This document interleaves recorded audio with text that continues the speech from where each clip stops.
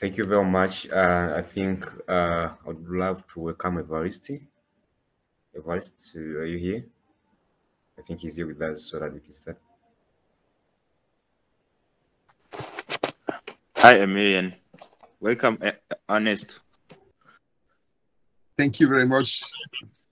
So we got to welcome you on this talk. We hope to learn a lot from you for today. So I don't know how we are going to probably do this. So do you have any presentation that you can share? So yes, absolutely. So I mean, can I start sharing?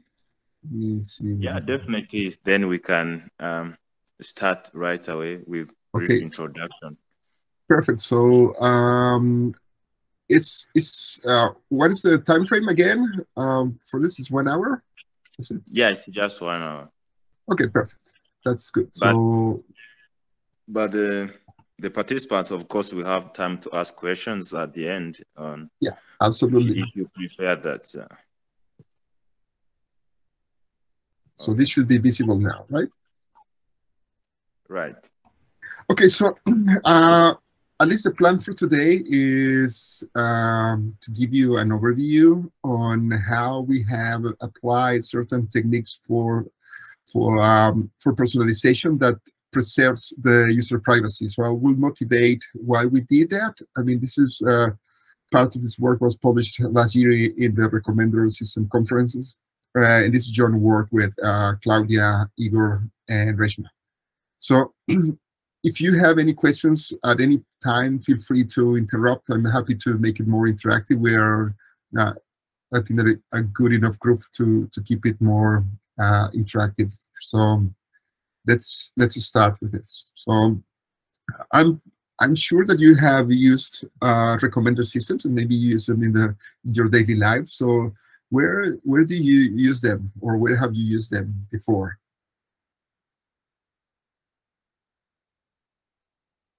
Anyone? Well, to ask. Yeah. Testing, you there? So let me then pick names. Yeah. So can you tell me a little bit more? How do they work there? Or why do you think they use this internally? So.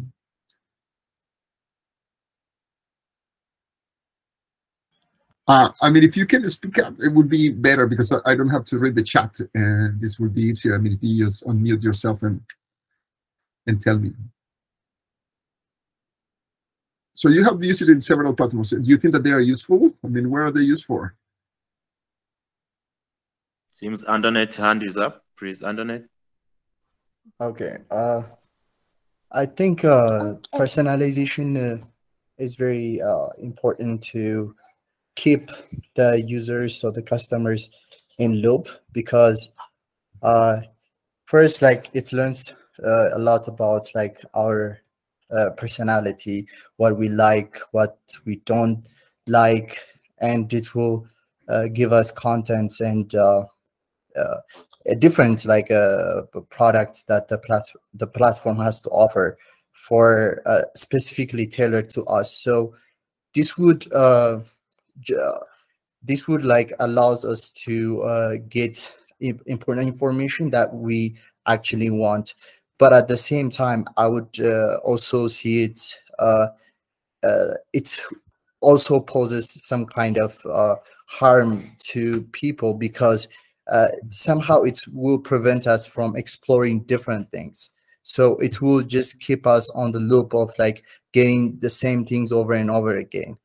Maybe slightly different, because like we might tend to like have some kind of interest on different niche or different sort of like, for example, in terms of like YouTube or content, we might develop interest in like seeing different contents, but it won't encourage people to explore new ideas, because it is most of the time I see it like it is more like based on like what we already like, not yeah, that way. So that's why like recommendations are good, and like they also like smoothen our experience in the platform. So that's a good thing. Yeah. So it's basically, okay, yeah, so it's maybe useful, but there are some challenges there that it could be abused, right? So, I mean, would that be a fair assessment? Yeah, I mean, of course, like any technology, right? So, I mean, that's, I think that is a good example and good overview. So they are used heavily in industry. So for instance, most of the revenue from Netflix come from the recommendation that they give you, because if there is a huge catalog that you have to explore, it will be more difficult. So I would argue that they are one of their advantages is that they help us with this choice overload. So if you have a huge catalog to explore or a variety of products, then what happens if you don't have a definite set, a small set of options, is that you will freeze, right? I mean, there are studies that show that if you have like 7 categories of jam, you will probably pick one, but if you have 10, 12, 20, then you will freeze and you don't buy any, and you don't know what to pick, right? And recommender systems tend to help us to do that.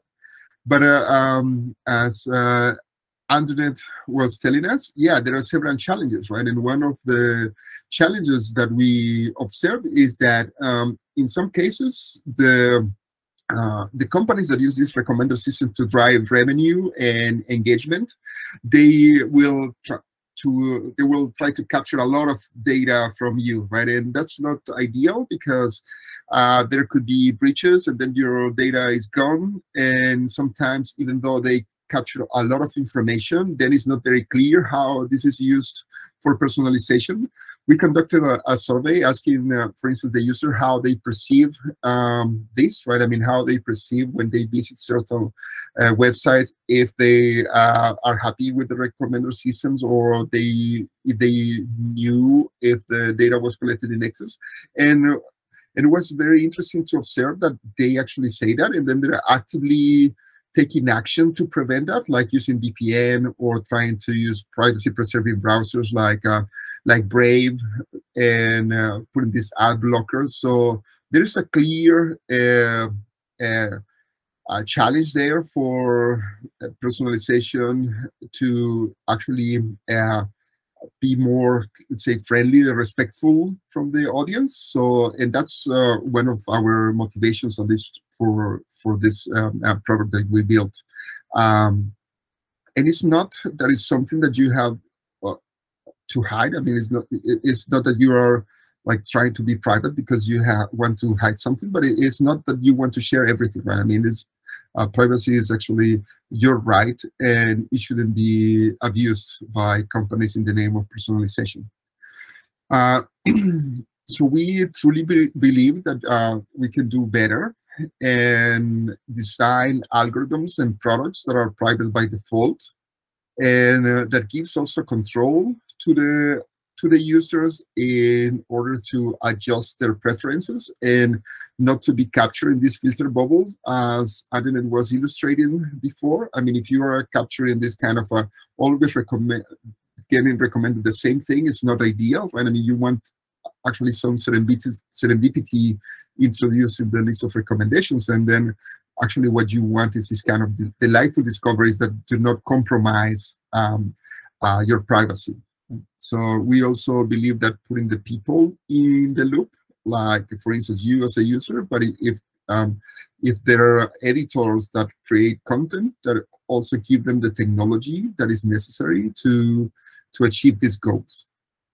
And this particular product, we call it New Brief, and what it does, and I will explain in a minute, is try to help publishers with the challenges that they are facing. So what we observed is that the new emergence of media, like for instance, small newspapers or small media outlets that are very respectful with the people, that do not focus on a business model that is pushing you ads that are very annoying and something that you don't care about, but they're more like a clickbait. So if you click there, just the publisher will get some little money, but it's not a very sustainable business model. So what this new media movement is doing is mostly sharing their or publishing very high quality content, and trying to engage mostly with their audience, try to create a business model that is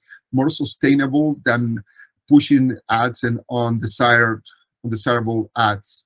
The solution that we proposed was a membership revenue model. So the idea was that the publisher that will create this content will connect better with the audience, and the audience will subscribe to these publications. And one of the ways that they realize that is through personalized newsletters. So right now, if you subscribe to a newsletter, it's basically a single newsletter for the whole audience, but that's not very ideal, right? Because what you will have is some interest groups among the audience that will be, if they receive all the same content, it probably be not the optimum, right? So to give you an example, if we were working with Silicon Republic, is kind of the tech crunch from Ireland, and their audience is quite diverse. So they will publish mostly about startups, technology, funding that you can get through angels or VCs, or machine learning, AI, and also more related to crypto as well, and blockchain technology. So you see, there are kind of diverse topics that, for instance, if I subscribe to the newsletter, not every single article that I receive as part of, for instance, a weekly newsletter will be interested to me, right? And the idea was to help them identify this group of interests so they could put together personalized newsletters that they could send to these groups that are more tailored to their taste. So yeah, so that was the challenge and the setup. So I hope that this is clear, but if it is not, please just go ahead and ask me to clarify, right? So so giving you this context, we created this tool called NewBrief, and the idea was basically to be a recommendation engine that is used by the editors to create these newsletters. So this is not like a kind of business to customers, to the end users, but rather to business, like the editor will use this tool, and then they will create the newsletter, so to keep the human in the loop, and then push this newsletter to their corresponding groups. So I will go over the pipeline that we used and to illustrate how this was realized, right? And then I will discuss the advantages that the publishers actually realized using this tool. So in the first step, we have what we call this vector as a service. So the publishers are mostly deal with text, right? They have text articles in their collection. So a way, I mean, but since there is text, I mean, we have to have a way to represent this text in so the machine can understand and do something. And I mean, we humans can read and understand what is written, but the machines and the algorithm need another format, right? That is not natural language, but rather some representation. So, yeah, in your experience, I mean, what have you deal with? For instance, documents or text documents, and how have you represented in your projects or in your experience at work? Can you give me an example?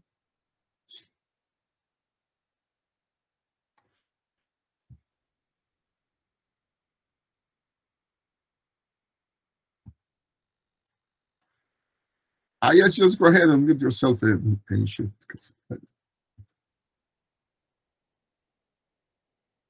Margaret, can you tell us how?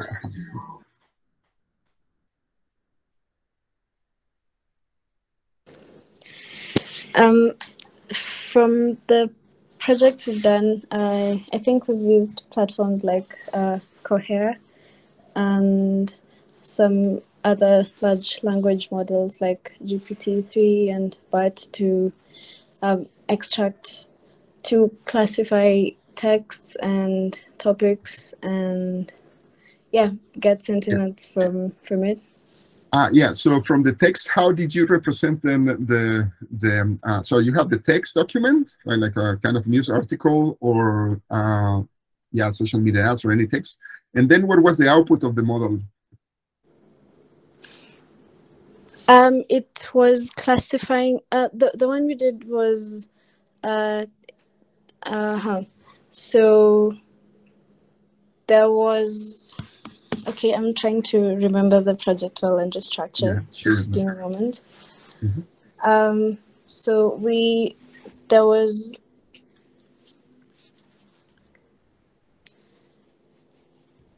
Can I take a few minutes and I'll be back? Yeah, no worries. I mean, it's the question. I mean, you are in the right direction, right? I mean, you have the text, and if you wanted to do something like a task for classification or sentiment analysis, you cannot just input the text because the machines are not intelligent enough, right? I mean, they're quite stupid, and then they don't understand text. So you have to have a representation. I mean, you mentioned that you use some language model, and the output of the model is basically a vector, right? I mean, it's a vector that is a dense vector, not sparse, right, with several dimensions. And these dimensions capture some information about the text that is there, right?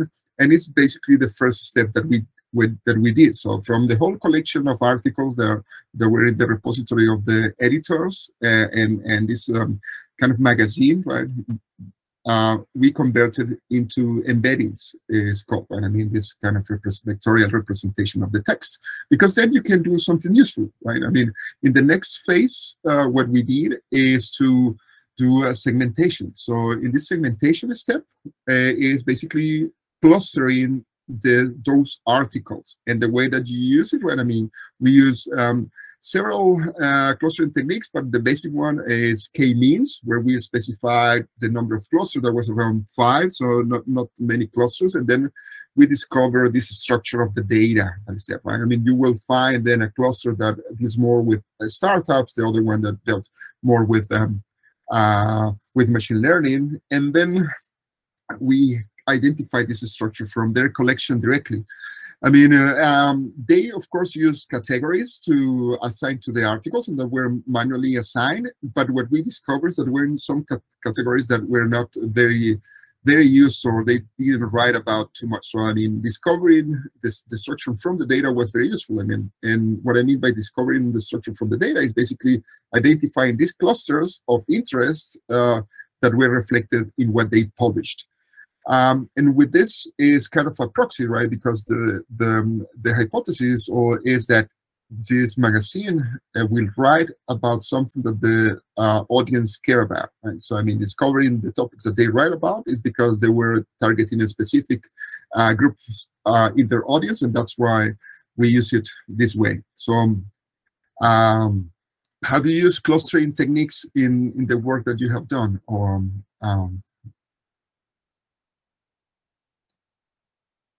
and can you give me an example how have you used this clustering? Yeah, we have 20 participants, so I'll start picking names then. What about you, Tasty Haley?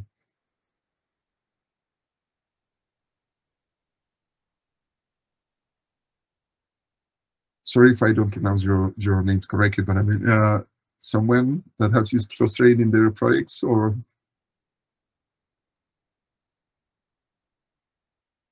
Well, I mean, if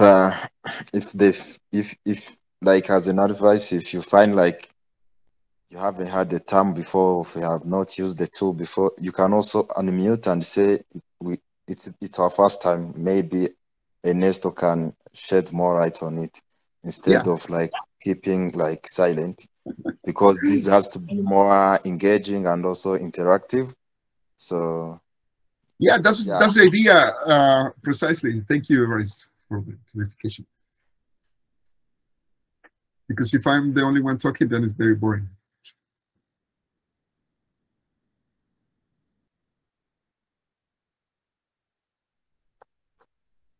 Generous, I see your hand.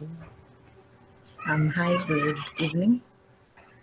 So I think I remember a task that we did, which involved using k-means clustering to find the number of customers.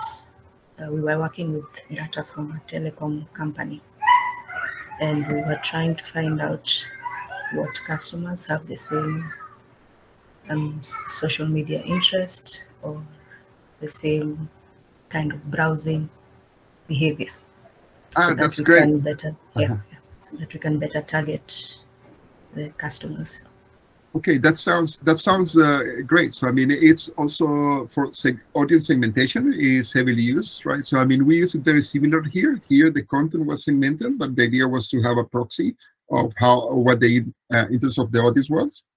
So that's a great example. So the next step that we use is called this explainable AI or NLP service that we created, and it's basically annotating the text with the entities that are recognized, right? So I mean, if you have a text, like for instance, if the name of a person like Elon Musk is in the text, this is not like any other text, right? It's basically a person, and this name entity recognition or the name entity recognizer, like NERs, can recognize that and tag them as a person, right? I mean, also institutions like the United Nations, for instance, if it's a nation, it would be recognized as an organization, also places. So, for instance, if Amsterdam is mentioned, so that's recognized as a location. So this this effort that we did for the annotation, the idea was to surface these extra bits and tags of pieces of information to the editor, so they can make also a decision on the articles to include, but also to push it to the readers so they can also understand why something some articles are recommended to them, right? I mean, this kind of trying to explain the recommendation, because that creates more trust to the system. So I mean, that was a part of the pipeline. So the next one is what we call candidate retrieval. So the objective of any recommender system is that from the whole collection, for instance, in this case of articles, there were hundreds or thousands of articles, is to create a ranking. So that is a short list of articles that reflects a particular interest. So if you think like, if we identify certain clusters of interest, the idea was to come up with a short list of articles to include and a specific newsletter to be sent to this segment of interest, right? So, but the issue is that if you do this ranking over the whole collection over and over again, it's not very efficient. So what the candidate retrieval phase does is to fetch from the whole collection a set of subset, relatively small subset of candidates. Like for instance, if you are want to rank articles about machine learning, first you will fetch as a search engine, right? Like with these keywords like machine learning, and then that will give you a subset of articles, but not necessarily that ranking is not personalized, right? Because anyone, if I query like machine learning, and if you do, we will receive exactly the same set of articles, but the idea was to then re-rank that set of articles, but then it's more efficient, right? Because you don't have the whole collection, but rather a subset, and then the re-ranking goes faster.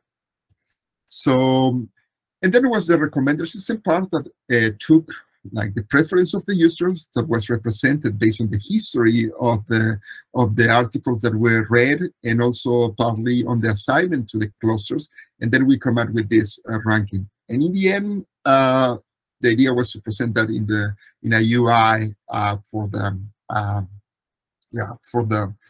the editors to select from, right? So with this selection and the creation, right, I mean, what we observed is that the user-generated revenue, so the people subscribing to the newsletter and paying for a subscription, grew. And also we observed a reduction in the newsletter creation time. So before, an editor creating a newsletter will take 1 hour to do the job, let's say, like by hand, like selecting the articles and then selecting a topic and then making the creation. So with the tool, that 1 hour reduced to 10 minutes. So it's a huge time saving for them. And if you observe, right, in the whole pipeline, there is no user information or private information that is required to do this personalization and ranking. I mean, of course, if it is a newsletter, you have to share an email, but you don't have to share even your name or your demographics, right? I mean, it's basically inferred based on the interaction that you will have when you click on that list. And since this is assigned to the topic of like the cohort of interest, right, that you belong, then it's the personalization goes in that group. So it's not possible to identify you directly, right? So, and the rankings that we observed that were generated by this tool, right, was basically at the level of what the human editor will do. So that means that if an editor creates a newsletter and sends it to the group, the click-through rate that is observed and the opinion rates were basically the same if I'm not an editor, use the tool and send that newsletter to them, right? So I mean, that's was basically the outcome of this. So, and the whole idea was to enable this disruption and to create a better internet that respects individuals, right? And that was the objective. So this is basically what I have for the first part, and I will be happy to answer any questions, because what I want to show you is something that is more hands-on, like talking about, we have talked about this in embeddings and how they can be extracted. And what I want to is also to give you an example so you can also play around, and I can share the resources after the talk, right? So you can also go and try it yourself. So, but before moving on, I mean, do you have any questions about maybe about this pipeline or any of the steps? Or anything that requires any clarification? Hi, it's me again. Hi. So I noticed I did not quite get your question, and I also didn't get an answer. So could you mind just repeating, not repeating, just like explaining the whole scenario? The whole scenario, I mean, you mean the whole pipeline? So. No, like you asked me how I have applied clustering. Yeah. Yeah. So I told you about the classification of text into topics models, and then you asked something about vector, which I didn't quite understand. Yeah, exactly, yes.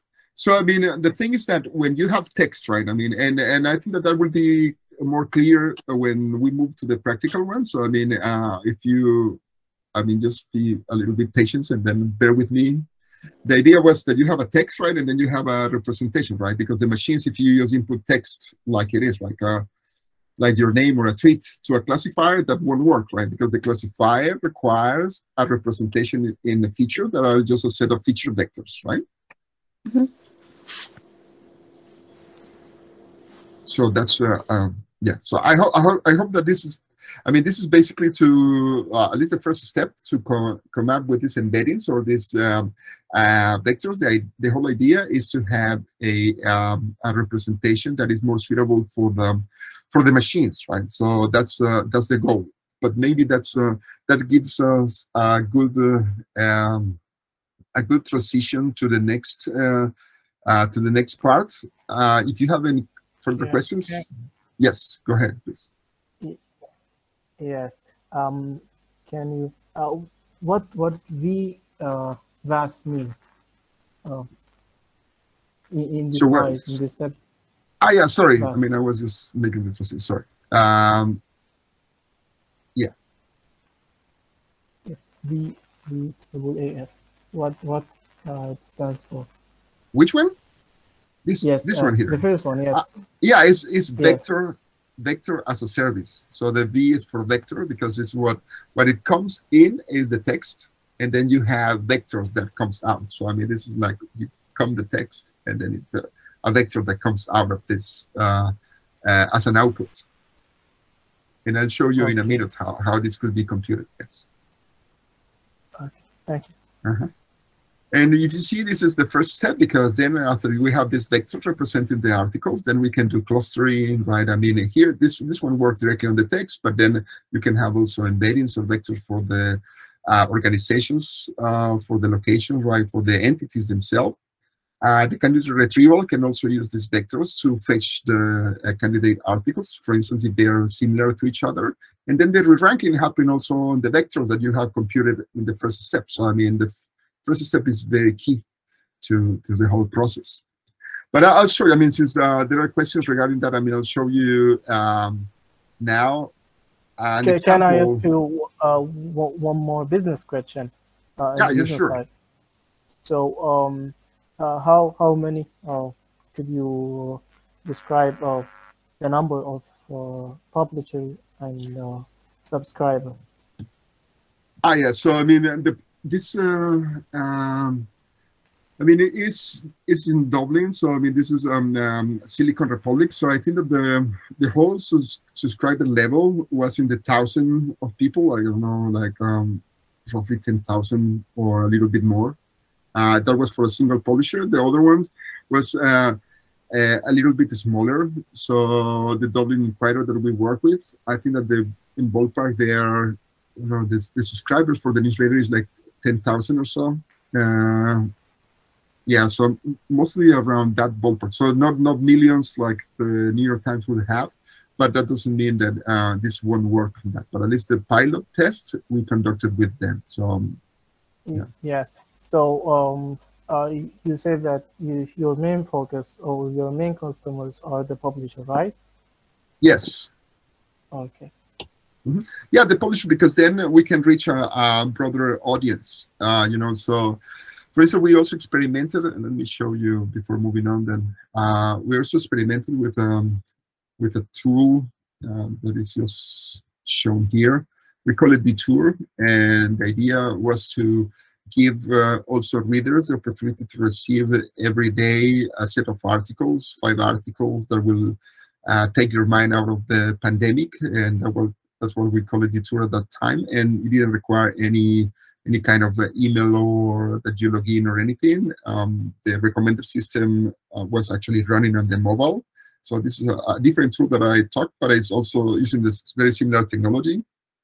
So the idea that you have this app, right, that you will read, the articles are directly from the publishers, right? We will provide a summary, something that you could bookmark, and you have full control, like for instance, deleting the articles that represents you, like the history, so they are not reflected in the personalization computation, where you have the opportunity to delete everything and to start over again, right? So this kind of tool, it was mostly like thought for like an end user, but the one that I presented in the talk called New Brief was targeted mostly to publishers, so a tool for publishers so they could personalize their newsletters.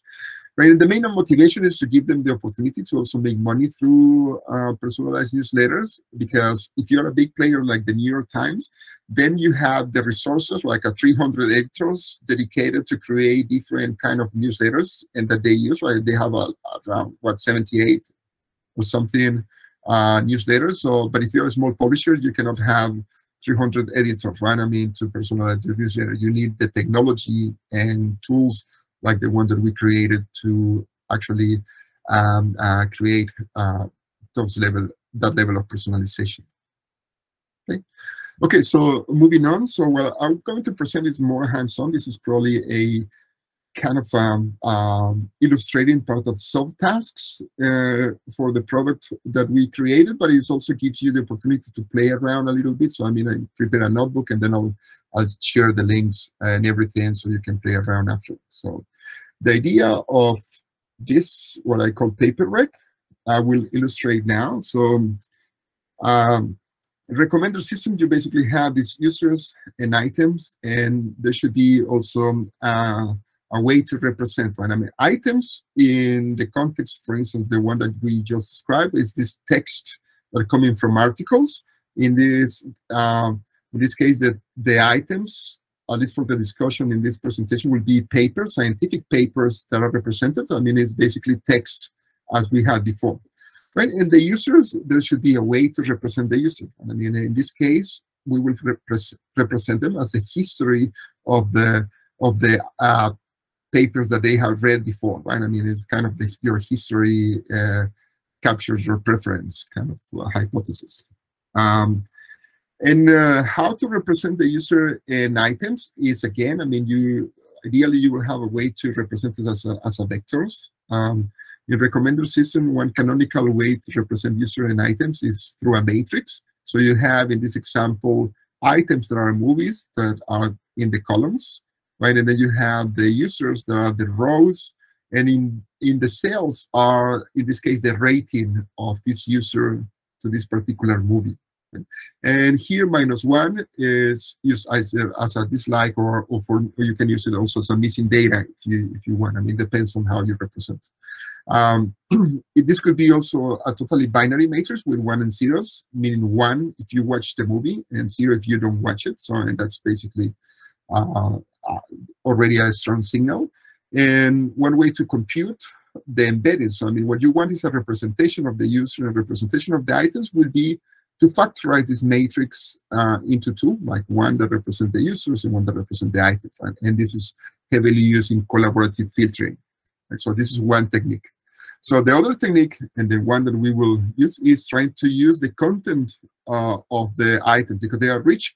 They are very rich, right? I mean, there are texts, so there are ways to represent them. Right? So again, as we discussed before, right? I mean, if you have a word, if you just input cat to a classifier, it doesn't understand the CAT word, right? You have to represent this word as a vector, right? I mean, and the vectors that you see are embeddings. And these embeddings are coming as an output of what is called a language model, or nowadays these large language models that have been trained before with a specific task. Usually the task that they train is to predict what is the next word in a sentence, for instance. Like if you just give an example. So for instance, the cat likes to drink. What would be a good word that goes next? Like the cat likes to drink. Milk. Milk, right? So I mean, we humans, with the language that we had, will be like one of the very likely words that we'll like to choose, right? And these models are trained like this. So you kind of take away milk, right? And then you feed the model with the cat likes to drink, and then the model trains to predict the next word, right? And that's, of course, it's an oversimplified way on how these models have been trained, but in the end, you end up with vectors that capture some semantics of the language, right? I mean, and then you have, if you project those vectors in 2 dimensions, you end up like a cat and kitten are closer, right? I mean, one similarity measure will measure this that are very close to each other or similar, and dog will be not that close to it, but maybe closer than houses, right? I mean, in the work that you have done, what similarity measures have you used to compute between vectors? So, I mean, if you want to say, okay, this vector is similar to the others, what similarity metrics have you used?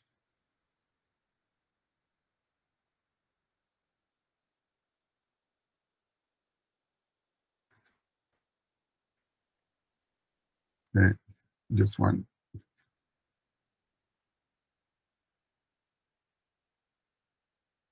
Hello.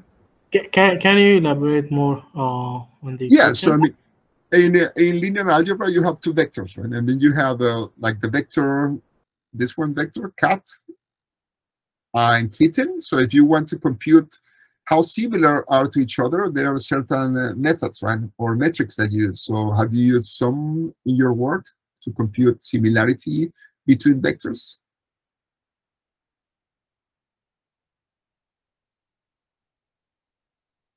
Yes, just go ahead and tell me. Unmute yourself.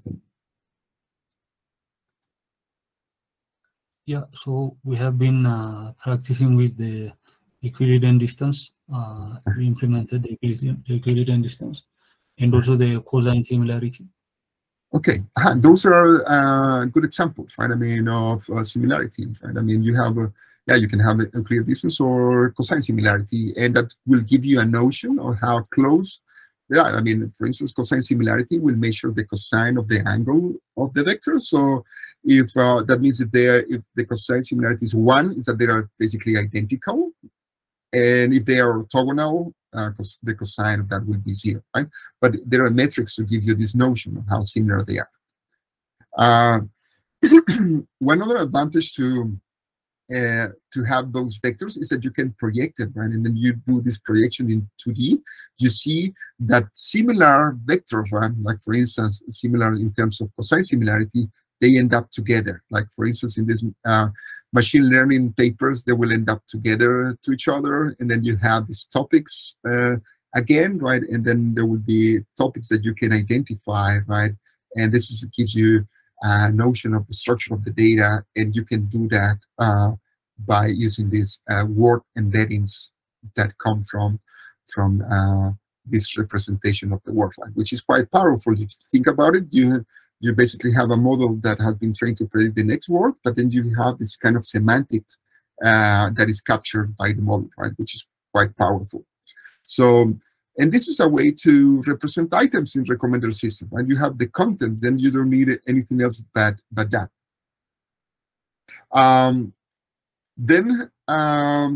That's what we are going to use for this paper rec exercise, right? I mean, we will represent items with the embeddings, and we will represent users as a collection of the history that, or some preference or some keywords that the user will give us, right? So, and then based on that, we will compute the dot product of those vectors, and that will give me a score. So the dot product is this or inner product is basically the multiplication of each of the dimensions, and then a sum of that, and that what gives me is kind of a projection of one vector into the other, and it's basically score a real value that I can interpret of the preference score of this user for this particular item.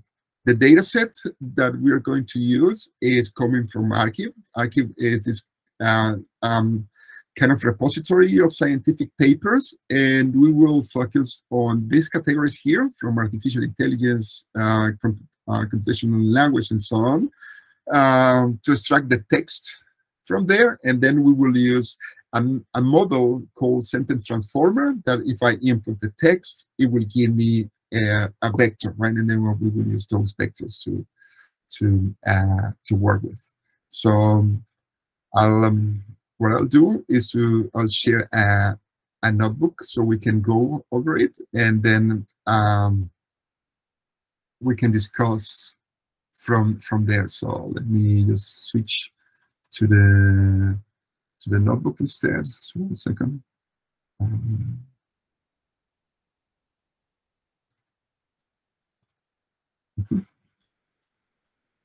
So I'm sure that you're familiar with Jupyter Notebook. So this is running in also VS Code. So this should be,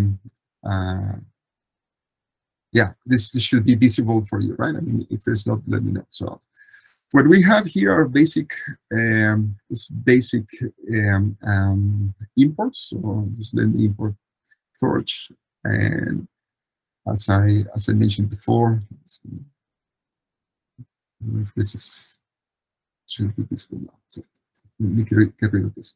So here I'm just defining where this is located. I mean, I will share the link afterwards, so then you can also have a look. But one important thing to see here is that the language model, as I mentioned before, is called the sentence transformer, and this implementation is through the Hugging Face. So Hugging Face is this library and also a platform, so you can run your demos, and you can also push data sets there that can be then reused by others and by the community. Right? So I mean, let me define this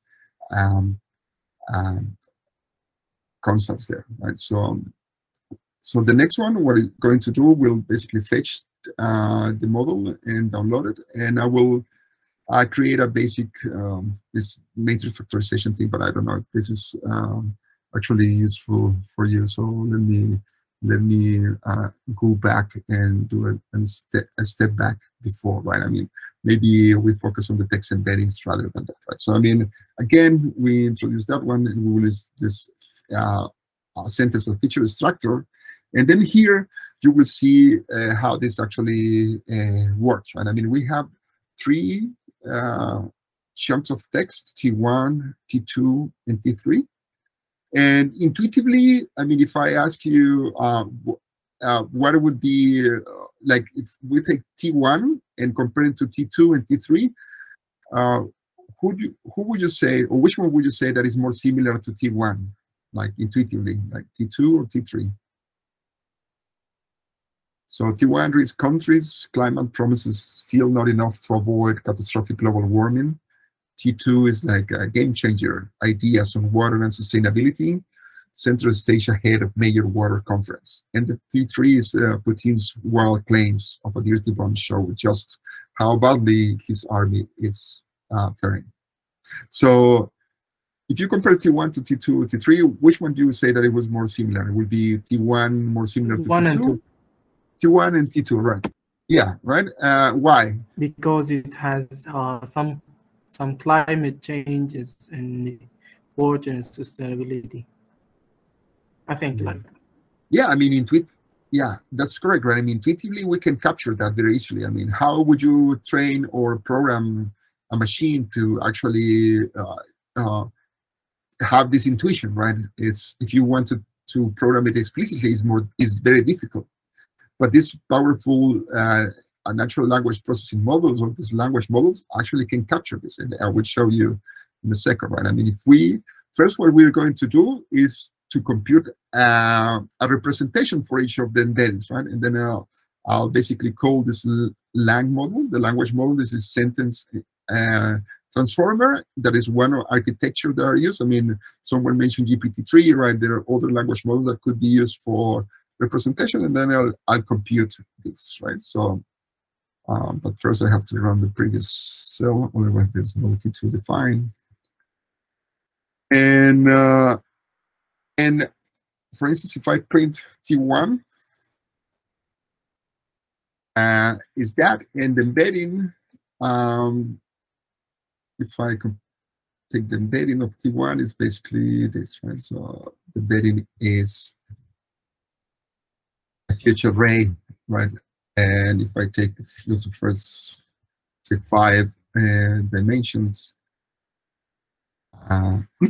it gives you this. So it's basically an array of numbers, right? Of real numbers.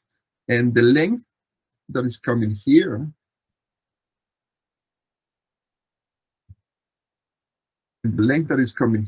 is the length of the whole array. That is 384 dimensions. So that's actually the output of that sentence transformer. So this is a way, somebody mentioned cosine similarity. This is a way to compute the cosine similarity. And what I want is to see if our intuition is correct. Like, I mean, if I check the embedding, the similarity between embedding 1 and 2 and embedding 1 and 3, they are not the same, right? I mean, semi-false. And what you suggested is that the similarity between T1 and T2, it should be higher than that one. Let's see if the model captured this intuition, right? And it's yeah, and your intuition is correct. And also, of course, the model is actually capturing, right? I mean, let me just print values for you here. What's the value? And cosine similarity gives me a value between 0 and 1, and those are the values, right? Between T1 and T2 is 0.26, between 1 and 3 is 0.11. So one powerful thing that you have to notice is that although they don't share a lot of explicit words with each other, the model is still able to produce an embedding that at the embedding level captures this kind of relationship, right? This kind of intuition that seems one is more similar than the other, which is good, right? I mean, here the interpretation is not about the values themselves, but rather how they compare with each other, right? So, I mean, so you can say, okay, one is greater than other, is more meaningful than say what is 0.27, right? I mean, it doesn't have like a direct meaning on its own, but if you compare it with others, then it's kind of those scores will help us to rank then the articles. Right? So, and then this is actually called sentence transformer because it does perform very well with sentences. But what about if you have more text, right? So one way to deal with is that you split the text into sentences and then feed the sentence transformer, and then you do an average of those vectors, right? So that is basically what we did. So we have a larger text, we compute the sentences, right? I mean, in this case, sentence would be already split like this. So the first three sentences are those from a larger text, and then you can compute the embeddings of those sentences based on the method that we just defined. And I mean, these embeddings, what it does is take the sentences, it encodes each of them, and then computes the mean of those for each dimension, right? And that gives you the embedding of the whole text, right? So now you have a representation of the items, right? I mean, and then how to represent the users is basically to put together the embeddings of the history, right? I mean, if you have read, for instance, article 1, 2, and 3, and then you have already the embeddings for articles 1, 2, and 3, then put it, an average of that will give you the representation of the user, okay? And that's what is done. Let me show you directly the code here. So in this piece of code, you don't need to understand everything, but just I will give you the glimpse where you have to focus, is that what the model computes as a prediction is basically the multiplication of the user embedding, that is this collection or this summary of articles of the history, and it multiplies by the item embedding, right? This is basically computing the dot product here, and that's basically the score that we get. And just basically with this scaffolding, I will show you a demo that we put together, and then you will have more time to explore on your own. So let me first stop sharing this piece of code, and then I'll show you quickly the demo. Then we can open for questions. But first, I want to show you online. So let me first find where's my yes, my presentation.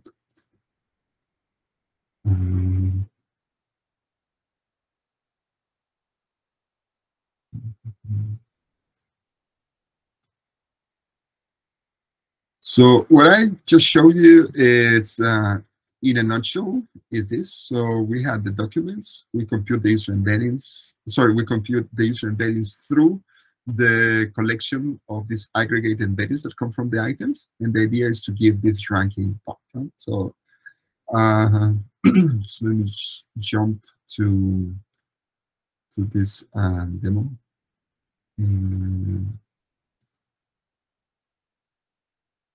And this is running, again, in what is called this Hugging Face spaces. So the files and versions of this is very similar to using a Git repository. So what I have pushed there is this app PI that is using Gradio behind the scenes to create these snippets.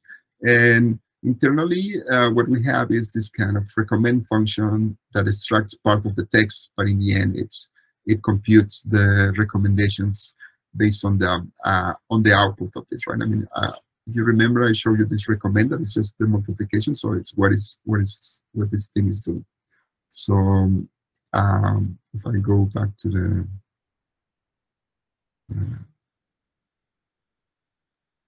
the app itself.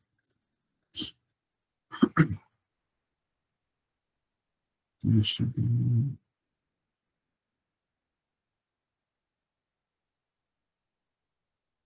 It says stopped. 1 second.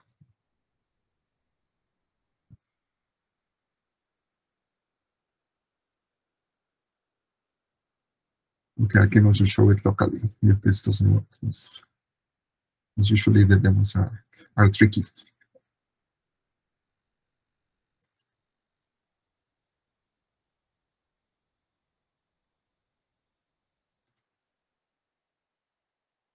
Just let me try to run it locally instead.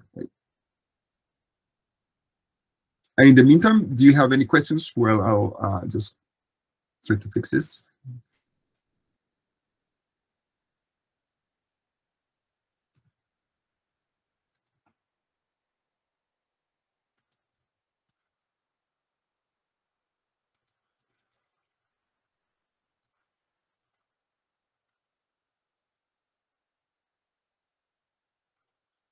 Questions? No. Let me check if I can run it. Wait.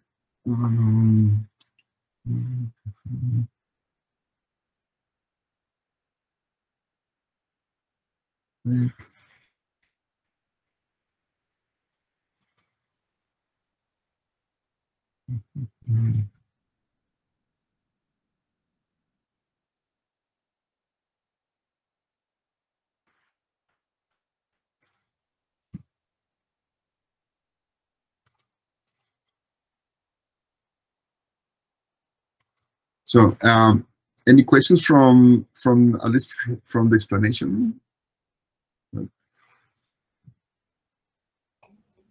So let me share For the embedding side, it's very clear. I don't think we have. Okay, that's great. So I don't know why this current face not working, but I'll show it locally. I'll just run it locally.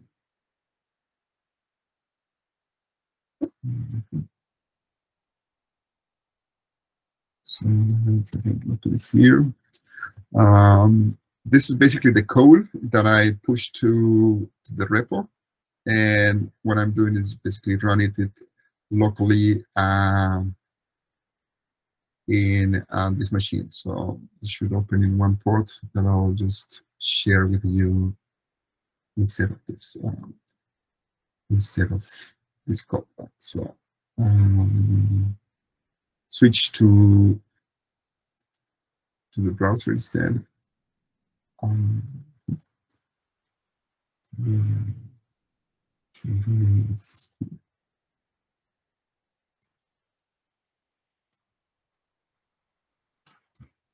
So what we have here is what it's asking you, right? I mean, so this is a demo. It doesn't have a history for each of us. So I mean, we have to help it to say, okay, what are our interests? And then here are an example that I can select, right? I mean, this is, for instance, the attention is all you need, and a paper with an abstract. And if I do this submit, so what I should get is a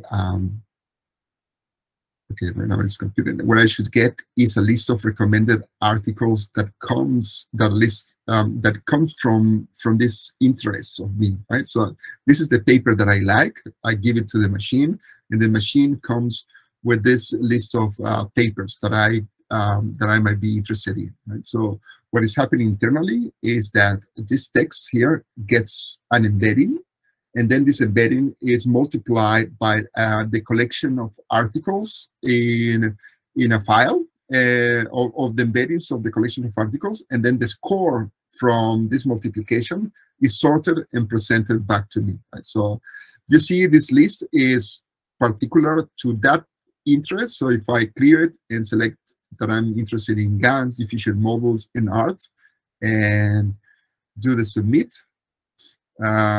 the list that I will get in a second, it will be a different list, right? I mean, because right now it's capturing this information as my interest, and then offering me a rank of articles that is different to any other rank. So I mean, you can see that what you input here could be how the user is represented, and the list that you receive is a rank list that is personalized to that interest, right?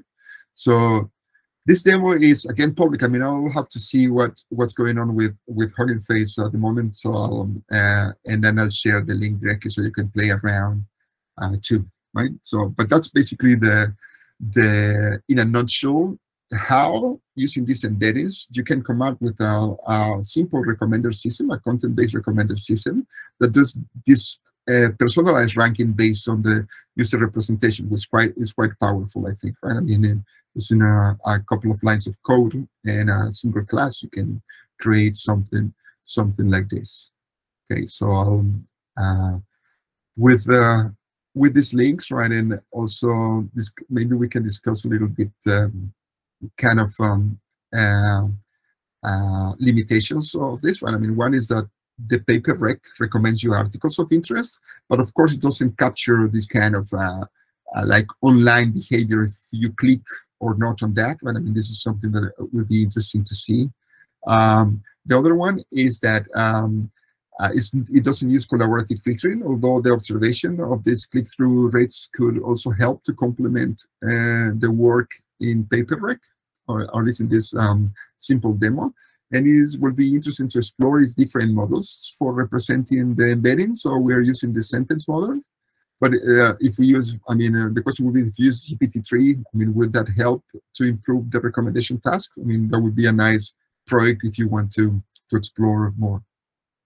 Some of the things that we observed is that recommender systems is different to NLP or computer vision or audio tasks, because it requires this kind of trying to understand and capturing these extra signals of the user interest and this personalized ranking that is generated for each user, right? So it's not exactly the same task. And coming up with solutions to recommender systems that preserve privacy and such would be also an interesting project to pursue. So with that, I conclude. I'm happy to take any other questions, and after the talk, I'll share with Everest and the resources so he can share it with you after that. I have a small question. So in the paper, yes, please go ahead.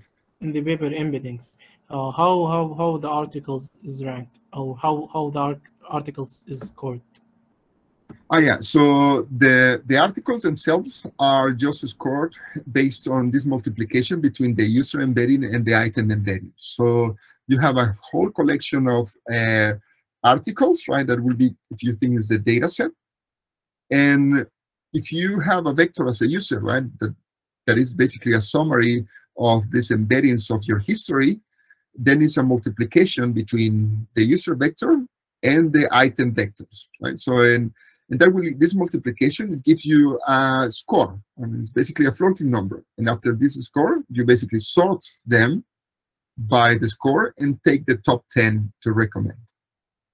So it's basically a vector against a matrix multiplication, and then you get the score.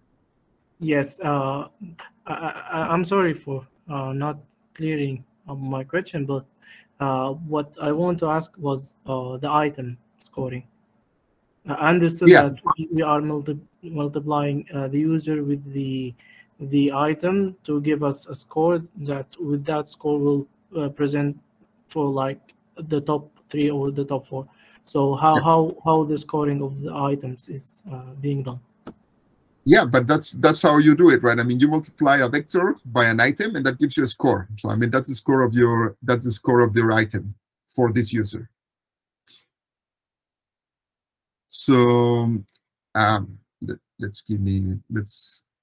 go back to the code, right? So maybe that help me explain a little bit more. So let me stop sharing this one, and I'll share the window where I have the part.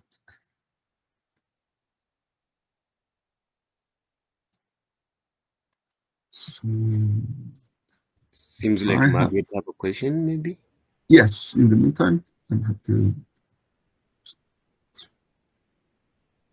Yeah, just shoot with the question, so I'll try to paralyze here. It's a very different question from Mohammed, so maybe just finish and then I'll follow up later. You can actually ask it now. So okay, so what is happening here, right, is in this recommended step, you get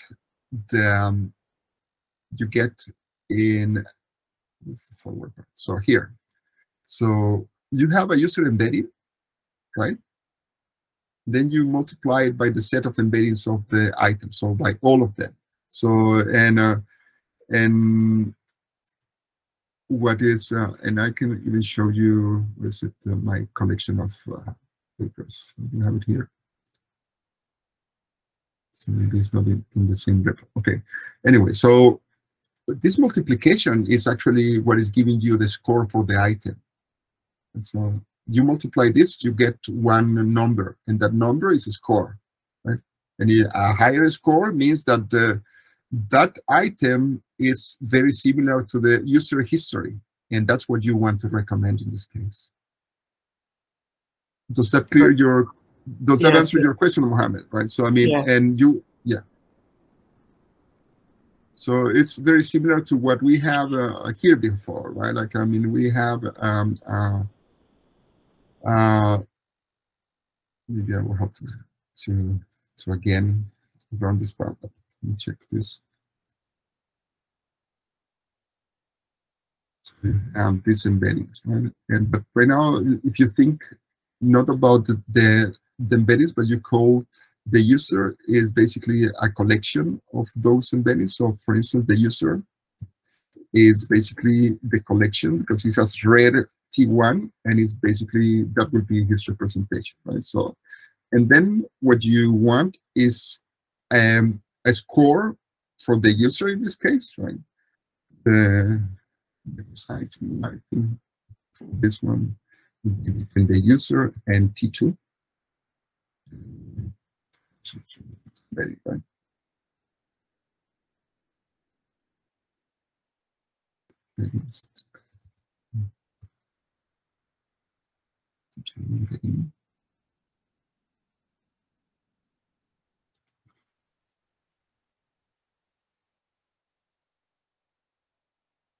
I'm saying that the user has only read that one, and then what you want is to check, okay, I mean, you want to score this, right? I mean, and one way is to compute this kind of similarity measure, right? I mean, it's, sorry, I have to find the function. I mean, I have to run again this one because I closed them up.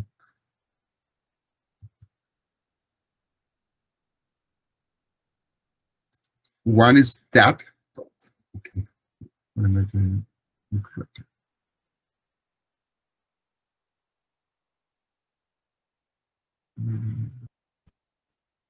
Yeah, because T2 is not embedding. T2 is the text.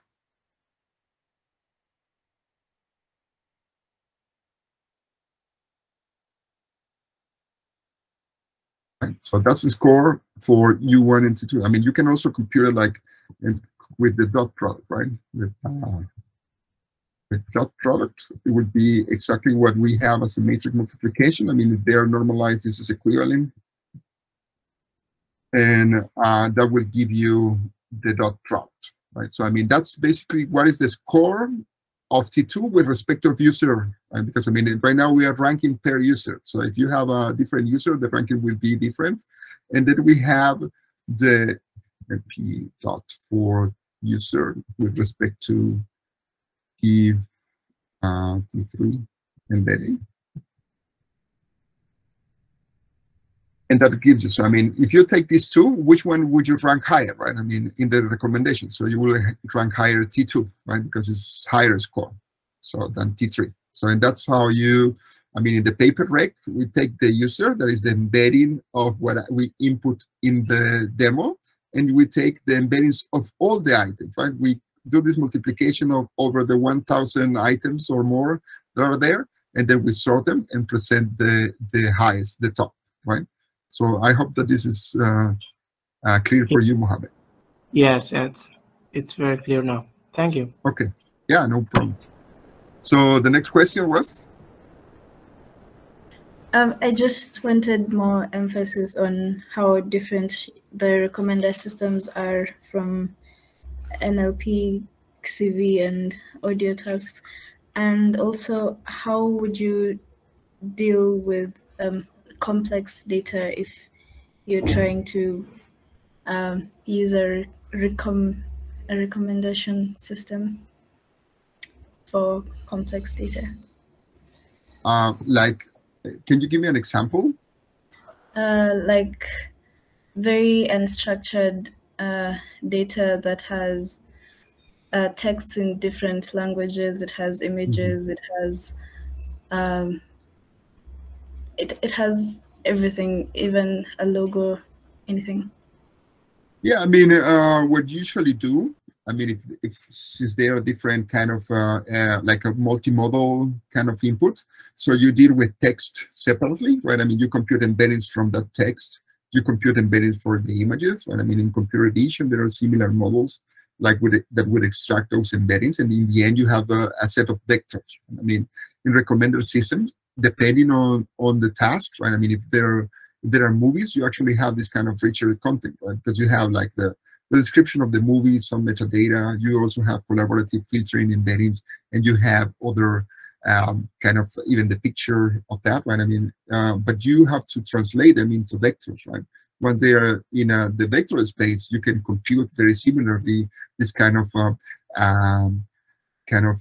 how what would be the taste of the user, because it's basically operations between user vectors and item vectors, right? I mean, the item could be very abstract, and the similar models will apply for other unstructured data too, right? So to summarize, you basically compute the embeddings of this different media, and then you can again operate against the user embedding, right? And get scores that will help you ranking the items you have. In some cases, what is done is that you concatenate those representations. Like, for instance, if you have text, you have one embedding, like let's say 100 dimensions, right? And then you have an image, you compute the embedding out of that, and then there's the next, let's say 64 dimensions, and then you put it together, you concatenate a vector, and that's the representation of the item.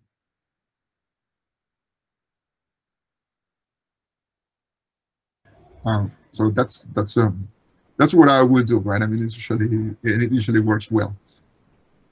Okay, thanks. Yeah, no problem. Currently, the PaperRec just supports documents. Sorry? Yeah. So I mean, for this example, yes. I mean, it's text is using an NLP model, but it's not restricted to that. And I mean, in the end, what you have here is like if you want a service that computes embeddings, right? I mean, you input something, image or anything, you just have to use a different model, but the principle is the same, right? In the end, you end up with a real value vector that then you can use for the recommender system or for classification or for sentiment analysis or any task that you do if you have labels, for instance, right, for that task. Okay, thanks. Yeah.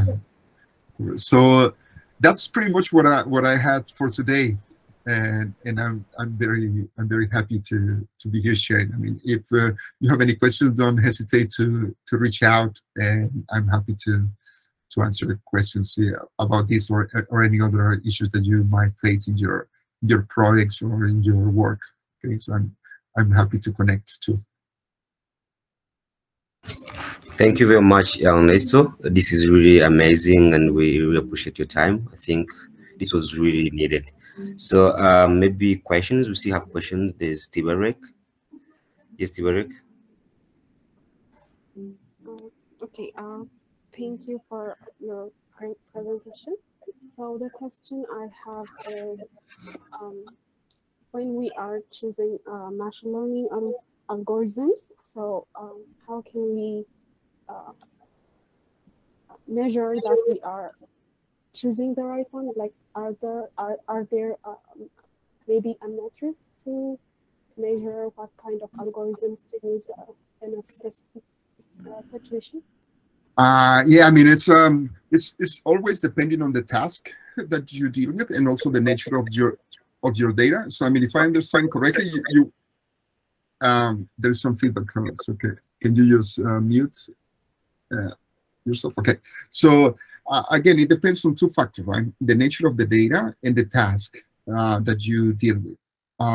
Usually for tabular data, if you are able to extract the features like handcrafted features, right? I mean, like for instance, if you are dealing with fraud detections of credit cards, sometimes the context about when the transaction happens, the amount of the transaction, if you have any other contextual information, and you basically build the feature vector, and then you have the label, because this is if you treat it as a supervised approach, you have the label of fraud, not fraud. Then what works very well are gradient boosted trees algorithms. Like, I mean, and there are implementations like CatBoost, XGBoost, and so on. But in the end, it's this algorithm of gradient boosted trees that works very well for tabular data. For images, and in the last 10 years, there have been a huge revolution of improvement of deep neural nets, and those more like deep models works very well. And I mean, one that excels, at least for many of the tasks, is what is called UNet, and there are several algorithms that are based around this kind of idea of residual connections, and UNet will work well, right? But I mean, you see, it's a different task, it's a different data. For NLP, this architecture of transformers, and that works very well too. And that's probably would be like the way to go if you want to extract automatically this embedding from text using a transformer-based architecture, like the one provided by the Hugging Face library, will work very well. So as you see, there are depending on the task and depending on the nature of the data, there's no one single algorithm that works well. But I mean, if you ask me what would we try, I mean, usually try one of the simplest one. If you want to understand, like for instance, you build the training set if it's tabular data, and then use an algorithm like the logistic regression for classification just to have a baseline, and then you compare it with a more complex algorithm like gradient boosted trees. Is how you would approach the problem, at least for tabular data. I mean, for text and computer vision, these deep learning architectures are very good, right? I mean, and then you will go for it because they are state of the art. There are several of them out there that you could try out. But again, it depends on your task. Can you give me one example on the problems that you are dealing with, and what algorithms have you choose? Well, I am actually trying to choose one, so I haven't decided which one to use. But in terms of the futures, we were trying to extract. There is an image future, and also there are some text and logos. So we are actually working with different kinds of futures. But in terms of the algorithm, we are still in the process of choosing. And what is it? What is the task? Well, it's to measure the key performance indicator. Okay. And then probably is, and are you treating the task as a classification problem, or is a regression that you want to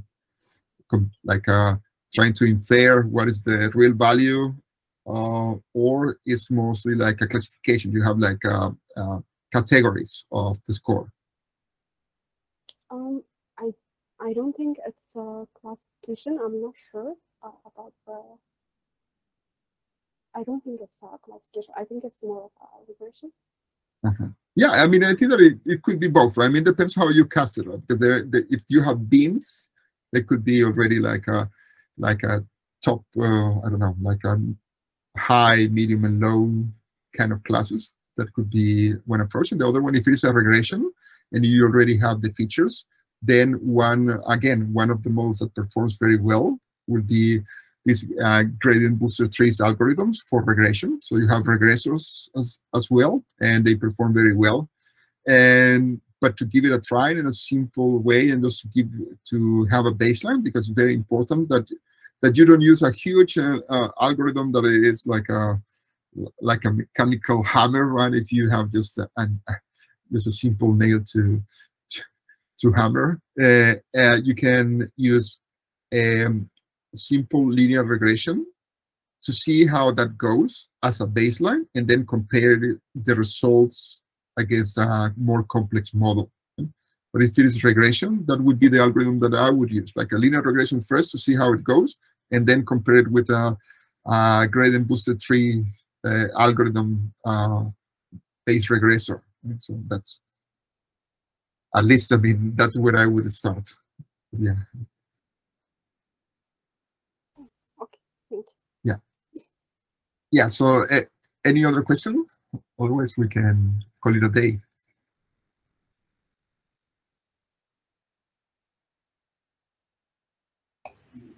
Okay, I think there's no more question. Thank you very much once again. Maybe we can have someone from trainees to talk on behalf of the trainees. anyone who maybe would love to say something to Ernesto on behalf of trainees, but on behalf of 10 Academy, I think we're really thankful. Thank you for your time, Ernesto. Yeah, anytime. Right. I mean, it was a pleasure. So if you want to connect to LinkedIn, just Google me. I'm there, and I will share this material afterwards, so you can also have it and play around. So I'll try to see what's the issue in Hugging Face, so you can have a look directly there. Okay. Okay. I seem like Annette, please.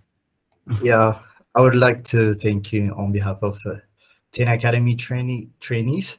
Thank you for taking the time to demonstrate the practical part of it and the pipelines that you use. It's very inspirational and educational at the same time to see how you're using this to apply in the real world problem. So thank you very much for taking the time to demonstrate all your work. Thank you very much. Yeah, no, thank you. I mean, maybe you can invite me when you demo your stuff, right? Because I mean, I'm always eager to learn from you too. So if you have a demo or a demo day and you want to share there, please invite me.